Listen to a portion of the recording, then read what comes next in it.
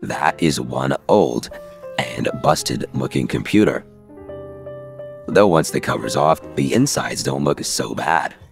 What do you suppose this gentleman is trying to find and salvage from it? It says right there. It's not the old parts per se, and it's not scrap metal per se. It's a very specific metal, a precious one contained in these processing chips and in a coating on so many connecting pins.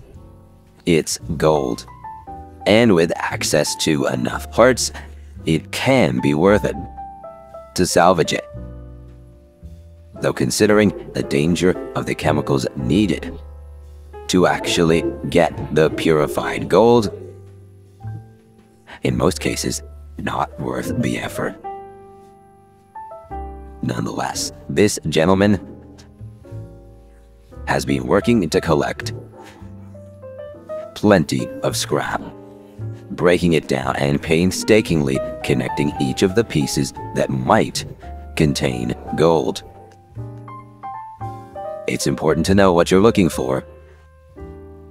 And there you can see those parts all stripped down. It's time to take that stripping a little further. Now dropping all of those parts into sulfuric acid. And those fumes, most definitely toxic. This is not something that should be attempted at home.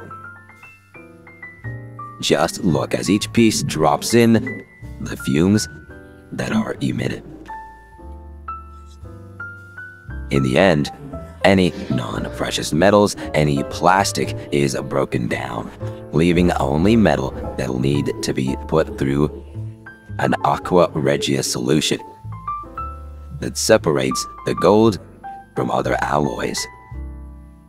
And you can see all of those parts being fished out now, the old plastic scrap. What's needed here is that ball of gold fuzz. Now dropped onto a crucible, a little borax added to help it bond and bind together. When direct heat is applied, just look at that. The gold bonds to other gold.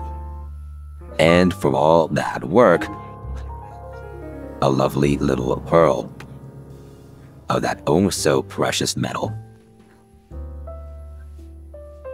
It'll need a little time to cool. It can be dropped in some water to get a good idea. A close-up look now at the end result.